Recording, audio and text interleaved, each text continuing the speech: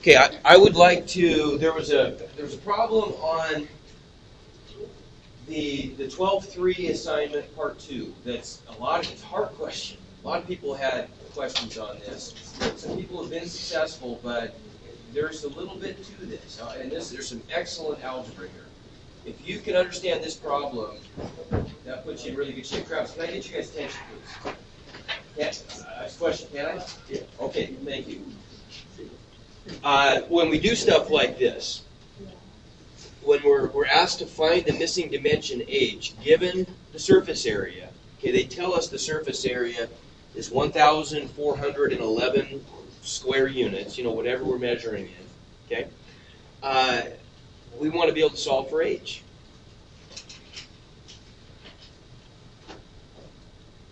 Okay? We always want to start off with the formula. Now, so this is what kind of shape? Pyramid. So we want the surface area of a pyramid. Well, go ahead. Well, S equals what?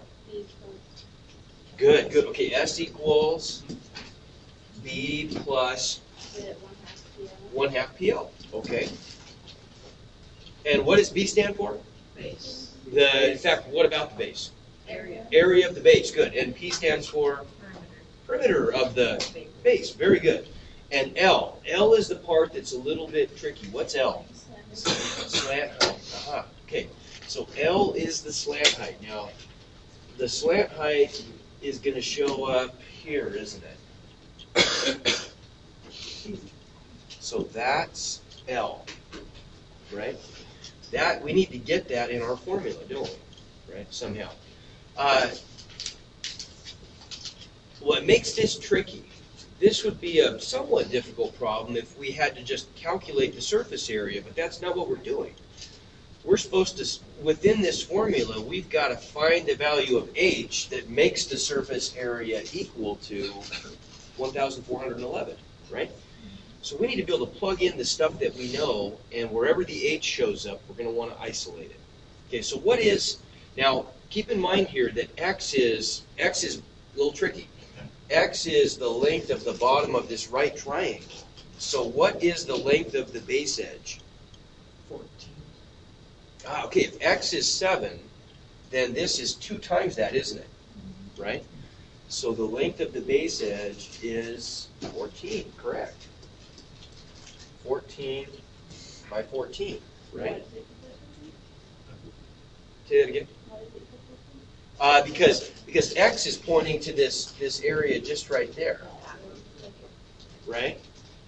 And that's only half, because this is a regular pyramid. That's the exact center of that base, right? That square base. Okay. It makes sense? So then, we can plug some stuff in. What is the base area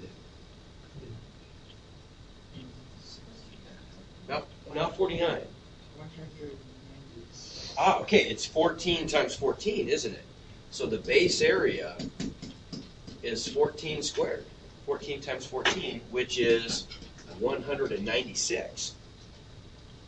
Okay, make sense? Okay, so we know what B is. We can put a number in for B. What's P?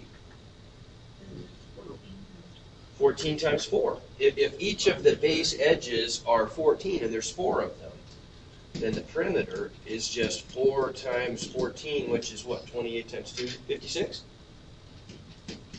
So that's pretty good. We've got, of the stuff up here now, we know S, we know B, and we know P. Right? Okay? That's pretty good. We know a lot of this stuff. What about L, though? We don't know L. It's not given to us. And to find L, now here's the thing that you always want to remember. L and H, for pyramids, for cones, for all that stuff, L and H are always going to be related by a right triangle. So we want to access that right triangle. Now we know the bottom edge of that right triangle is 7. We know that the slant height is L, and the height we're calling H. Now H is what we're trying to solve for, right? Here's our right triangle. Well, what does the Pythagorean theorem tell us about the relationship of those parts? Of the height, the base, which is length 7, and the slant height, which is the hypotenuse of that triangle. Okay, a squared plus b squared equals c squared for a right triangle. In this case, c is always the hypotenuse, so in this case, c is L. Okay, so then we end up with L squared equals what? H squared, good, plus 7 squared, which is just 49, right? And so then if I solve for L, what is L? How do I, if L squared equals this stuff, what does L equal? Okay, Travis, I'm going to ask you one more time. Please get your stuff out and pay attention. After this, I'm going to ask you to go in the hall. Okay, so what do I do to get the L by itself? How do I undo the squared? Square root. Square root of H squared plus 49. Good. And that's what... No, I think you need it. Yeah. Okay, so L goes right there in our formula, right? Okay, and let's plug in stuff that we know now. Okay, we know that S is equal to, they told us it was 1411, right? So there's our S. We calculated B as 196. We calculated P to be 56. So then what would 1/2 P be equal to if P is 56? Half of it, which, anybody know what that is? No? 28. Good. So that would become a 28.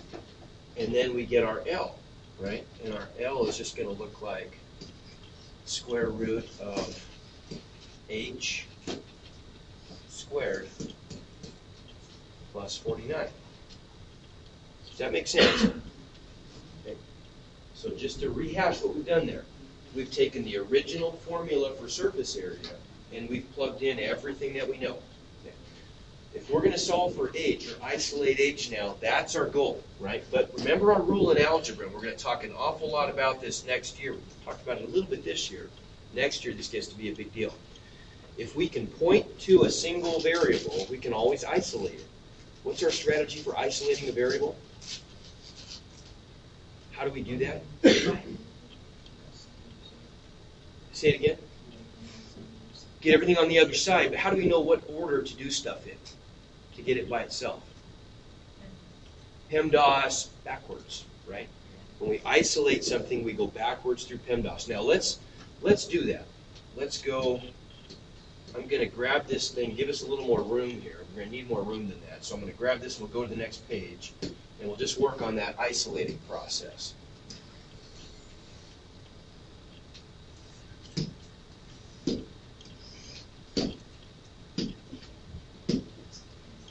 Okay, so if I want to isolate H, here's what we got to do, right? We're going to go backwards through PEMDAS. So what's the first thing we would do then? We're going to add or subtract.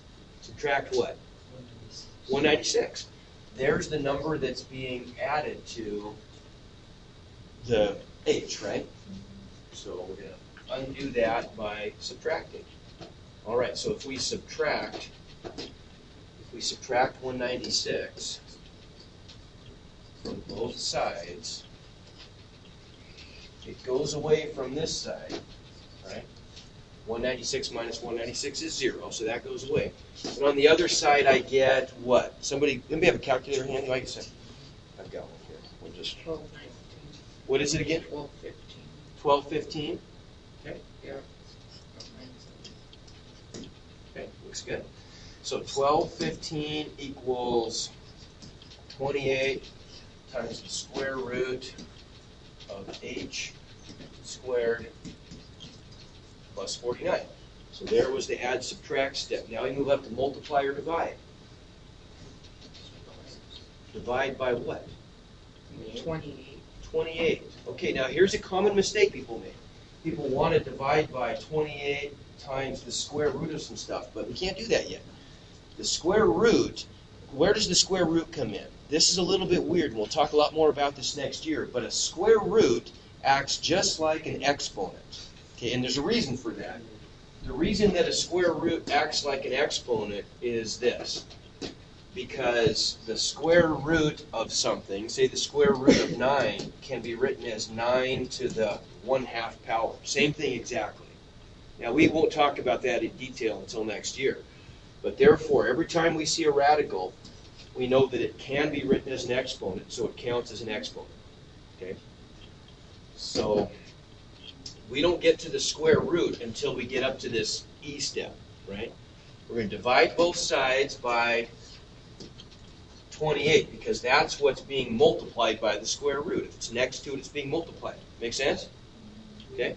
So if we divide both sides by 28, 28 does not go evenly into 1215. How do I know that, by the way? Well, yeah, if 1215 ends in a 5, it's only divisible by things that end in 5s, right? Okay. I mean, it's got to be, this thing down here would have to have a 5 in it. Well, actually, that's not true, is it? It's not necessarily true, but 28 won't go into that. Okay, it won't go into it. If we try, we're going to get a decimal. And if anybody wants to, they can try it, but it won't work. Now, we don't want to probably write that out as a decimal because we'd have to round it. And, why don't we just leave it like this? That's fine. We can leave it as a fraction. That's an exact answer. So then we end up with, now, we're just working along here. Now we've got, on the right side, the square root of h squared plus 49 equals this fraction. 1215 over 28, which our calculator will eventually tell us an answer to. We'll get there when we get there. Now what do we do? No. We're on the exponent step. Right? Remember, the radical acts like an exponent. So how do I undo a square root? Double. Square it. Square both sides. Aha. Let's try that. So if I square both sides, look what happens. The square root and the squared cancel. And there's a little, never mind. So I'll square both sides. I have to square this side also. Okay, that's just going to be some big number. We'll get there when we get there. Okay. On the right side, now look what we're left with. It's getting better. On the right side now, we've gotten rid of the radical, so we just have an h squared plus 49.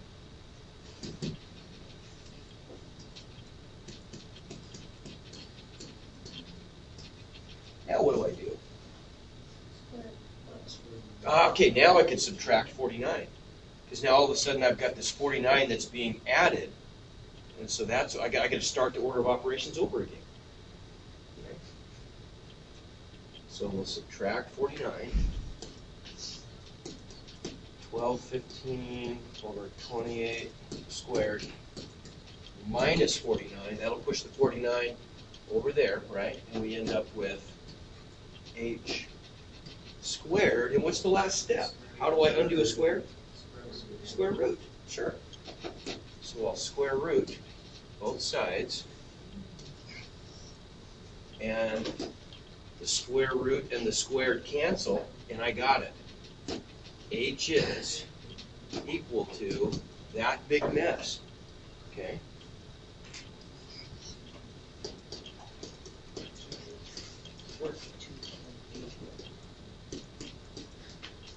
Okay, right? Now, that's the exact answer. What does that look like? Well, we could pull up a graphing calculator and see.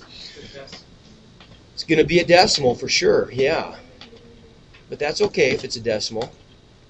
I don't think it did mine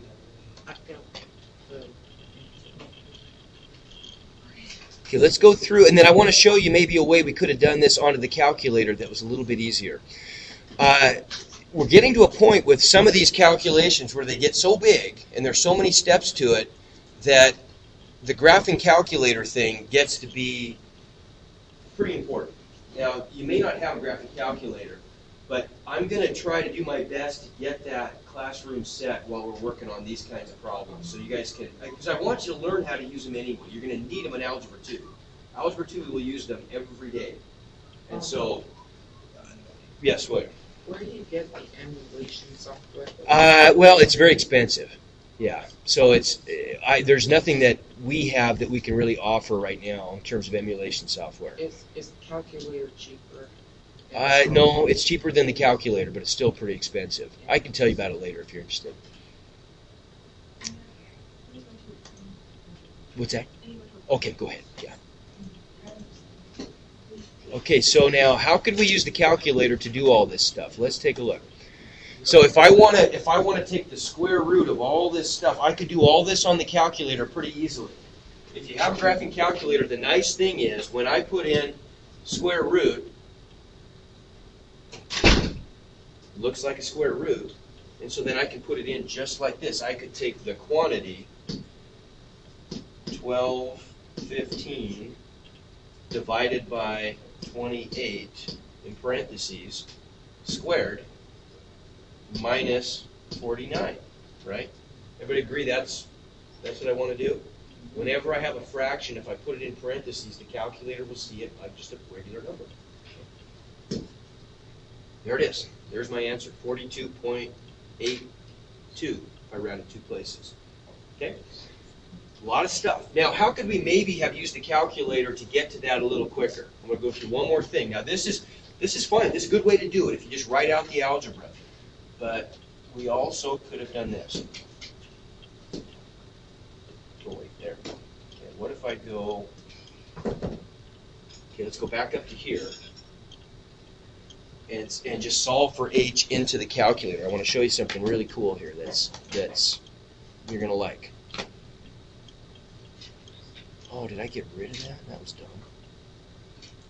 Oh, no, I didn't. There it is. Okay. If I want to solve for h, get h by itself, let's go through all these steps that we had. In fact, let me do this.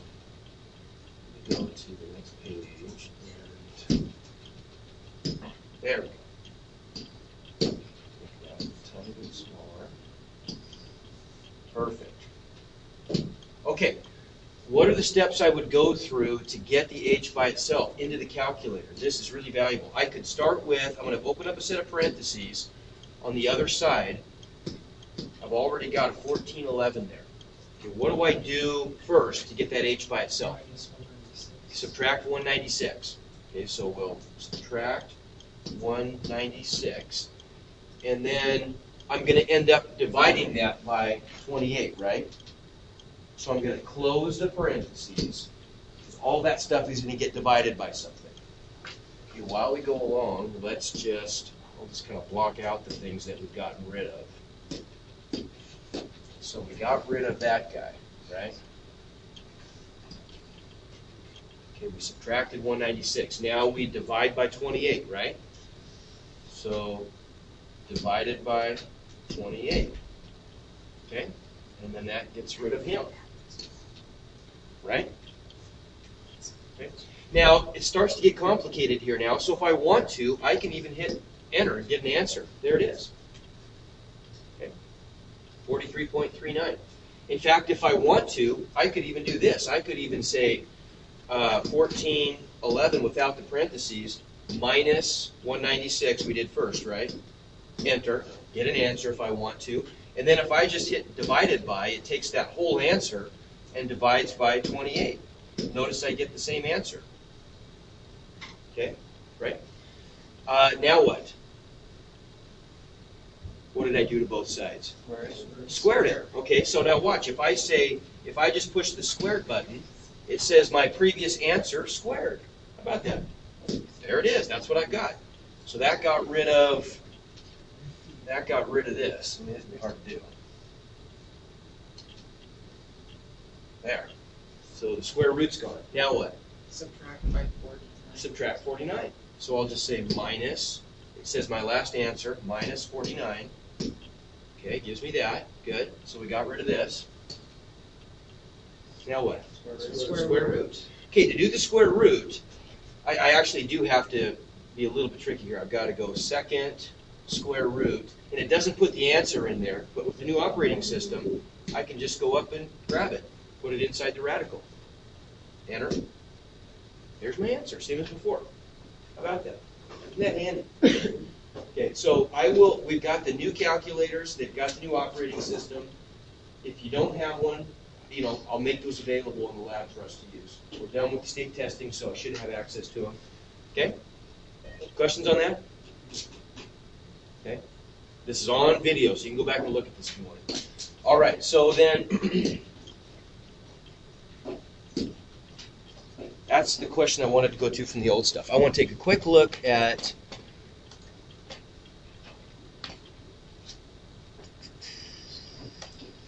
this stuff. Okay, surface areas and volumes of spheres. No big deal. They're just formulas. Just formulas, so it's not hard to do. Finding the surface area of the sphere. If we want to be able to find surface area and volume, there's some stuff we need to know about spheres, some definitions. We know that the best definition, first of all, of a sphere is that it is a locus of points. And when we say the word locus in math, it just means a set. It just means a set of points that fit a certain description or criteria. It's the locus of points in a plane, if we look at a circle, that are equidistant from some point at the middle. Okay, so in other words, if I'm going to draw a circle, all I have to know about this, and this is pretty important, all I have to know is that if I have some given point, and I know what the radius is, it's the set of all the points that are a certain distance away from that center. The only shape they could have if they're all going to be the same distance away is a circle, right? That radius right there is the same as that radius right there, which is the same as that radius right there, right? Now, if I'm going to 3D-ify that, make it three-dimensional instead of two-dimensional, instead of a circle, it becomes a sphere. Imagine I keep the same point, but now instead of not just drawing on the board, I could draw out here as well, or behind the board. You can kind of get a picture then that the collection of all those circles I could make would add up into a sphere, right? And that's what we get. So we still have a center of a sphere. We still have a radius of a sphere, even though it's three-dimensional. We still have a diameter, for that matter. Diameter would just be the straight segment that travels through the center and connects to the surface, right? And then we talked about a chord. A chord is just it's just any point that connects endpoints on the surface, okay, that are on the sphere. Okay, nothing too spectacularly difficult about any of this stuff. Diameter is just a chord that contains the center. Okay. All right, and then we get some formulas. Surface area. The surface area of a sphere is, instead of just being the surface area, or the area of a circle was pi r squared, the surface area of a sphere looks pretty similar. It's 4 pi r squared. Of course it's bigger because the sphere is rounded and it has more surface on it than just that plain little circle, right? 4 times as much, in fact. Okay? I want you to notice something here. And I'm going to talk more about this. I think on this Friday, the Friday before spring break, I want to take a second. I want to show you something really interesting about why it is. Geometry tells us this. Why it is that when you watch a movie that involves large creatures, King Kong, or large insects. What's the one where the older movie? Starship Troopers? Starship Troopers, yeah. All the insects are always the bad guys, right? All those movies where the insects, you get these enormous insects that are the bad guys, it's completely false. It never happened. And we'll look at, we can easily see why on Friday. It has to do with this concept right here. What happens when you double the radius? What happens to the surface area? If the radius starts off 2 inches and we double that to 4 inches, what happens to the surface area in the process? It gets bigger, but how much bigger? Well, if we apply the formulas, if r is 2, then 4 pi r squared, 4 times pi times 2 squared, is just 4 times pi times 4. 4 times 4 is 16. So if r is 2 inches, the surface area is 16 times pi square inches. What if r is 4, though? Notice that now instead of squaring 2, we're squaring 4. Yikes. And that makes it 4 times 16, which is 64. So the surface area ends up being 64 times pi square inches. Well, that's 4 times bigger. 16 times 4 is 64.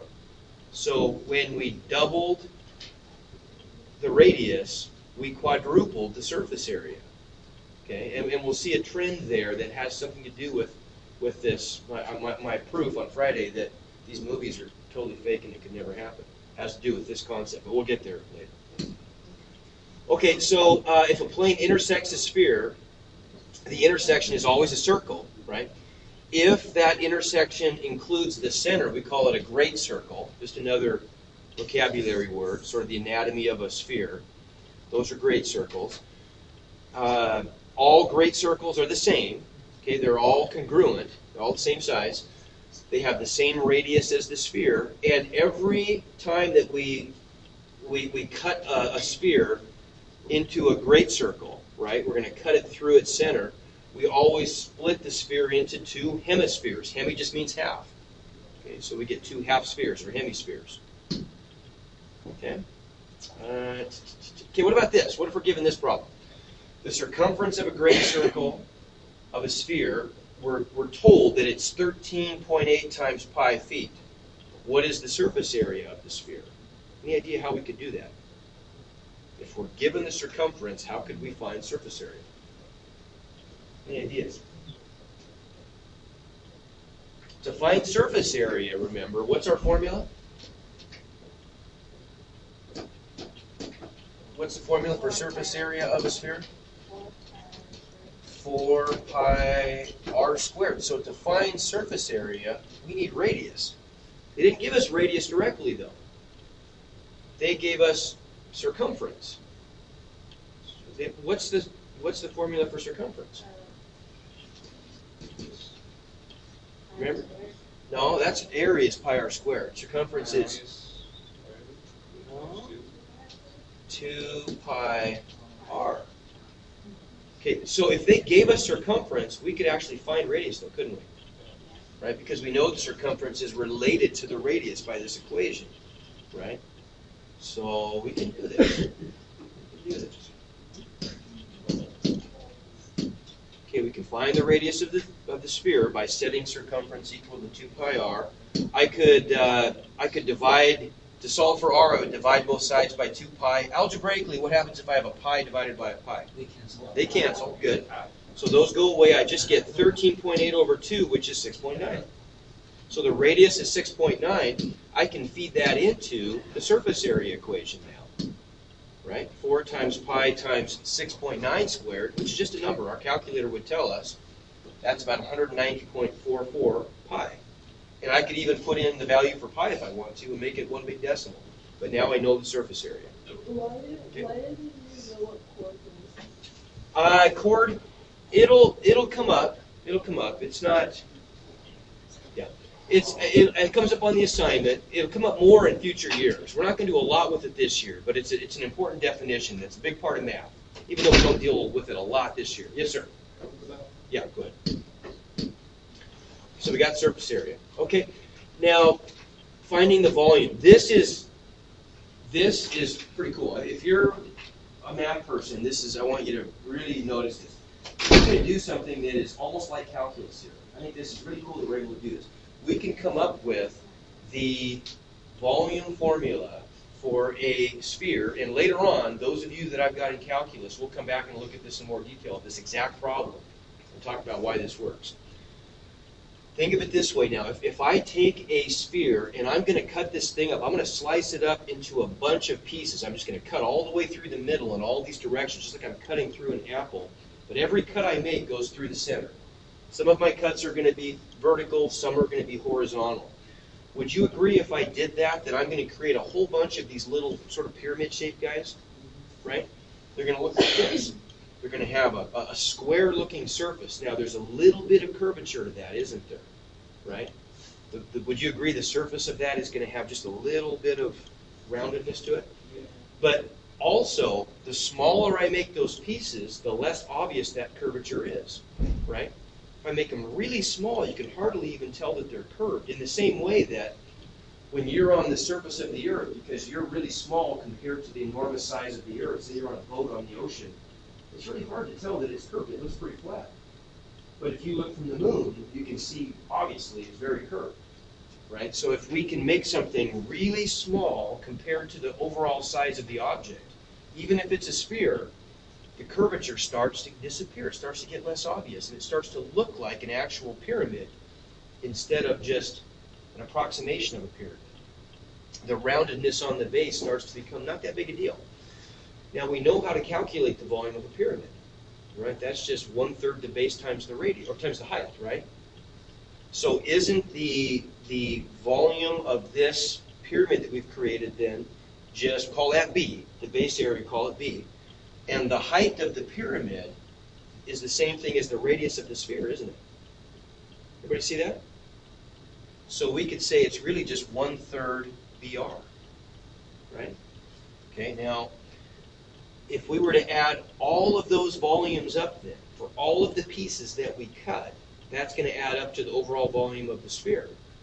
Everybody following me? This is really cool if you follow this. I promise you. This is pretty interesting that it works out the way it does. Let's just say we have n of those pieces. N is going to be a big number. We have lots and lots of them. Okay?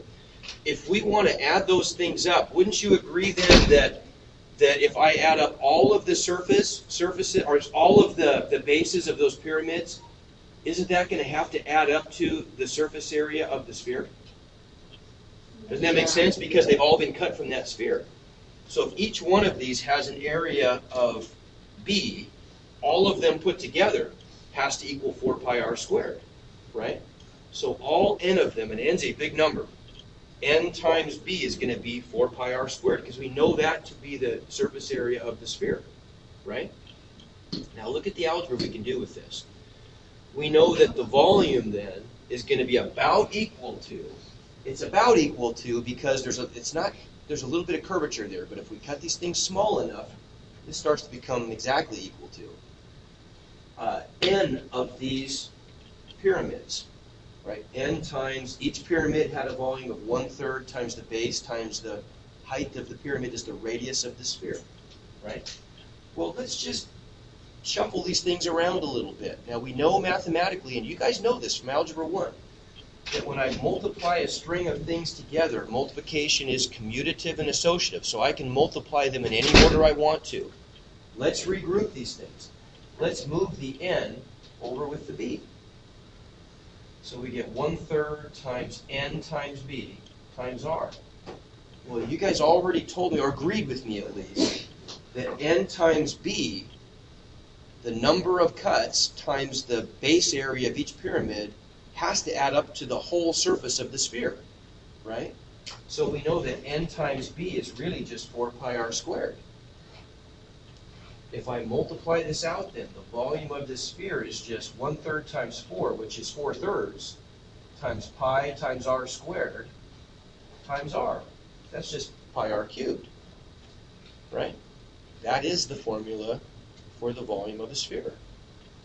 Very tricky way to get it. It's 4/3 pi r cubed. Okay? Amazing. We got that.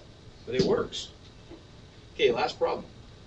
Now, when you make ball bearings, the way you actually make them is you heat up. You heat up a slug, a cylindrical slug, and under really high pressure, you compress this thing into, there's a mold that compresses it into the shape of a sphere.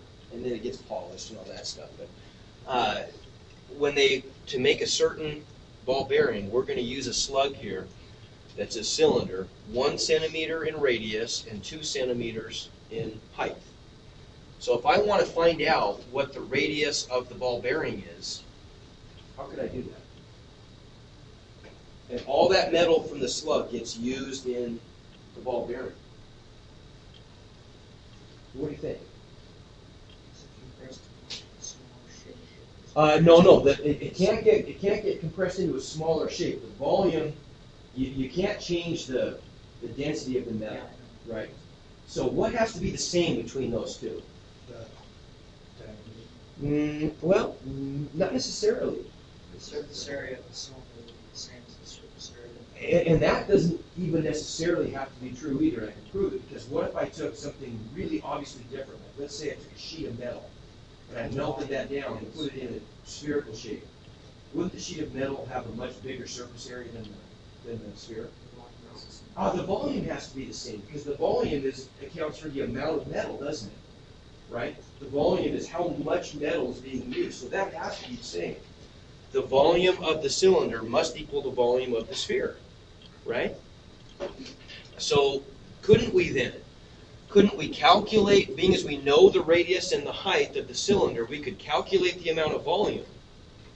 And if we know the amount of volume, we could figure out the radius that fits that volume for a sphere, right? That works, right? So we know the formula for the volume of a cylinder. It's just pi r squared h, right? So if we plug in those values, the radius was 1 and the height was 2. So pi times 1 squared times 2 is just 2 pi. So the volume is 2 pi cubic centimeters of the cylinder. That's also the volume of the sphere, right? So if we just set that equal to 2 pi, we can solve for r. What do I do to solve for r? What would I do? First of all, I don't know, I can't remember how they do this, but we could do something a little trickier.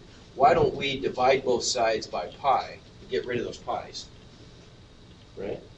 So then I end up with 2 equals 4/3 r cubed. Yeah, good. If I want to get rid of a fraction from this side, instead of dividing by the fraction, what if we multiply both sides by the reciprocal? Then the 3's cancel and the 4 cancels, and I get r cubed equals 2 times 3 over 4 times 1. That's 6 over 4. 3 halves. Right? And then, yeah, if I want to undo a cube, I'm going to cube root both sides. So r would equal the cube root of 3 halves. That's an exact answer. We can put it in our calculator if we want to and get a decimal approximation. And if we do that, we end up with what? About 1.14 to 2 places. That's going to be the radius. That many centimeters, 1.14 centimeters. Okay. Make sense? Okay. How'd you get 1.14? Because we just used our calculator to take a cube root of 3 halves, or 1.5, same thing. 3 halves is just 1.5, isn't it? Okay? And then you just cubed it. Cube rooted it, right? Which is, shows up on a calculator, it looks like this, doesn't it? Cube root is just, so we do the cube root of 1.5, which is the same thing, by the way, as 1.5 to the 3 halves power. Or, excuse me, 1/3 power. Whoops. That's cube root, 1/3 power. But we'll just do it, we would do it that way. That's fine. Okay, we got it. We're starting to be able to do some bigger stuff now. I mean, you move along in math, the things you can do get more interesting and more powerful. So, all right.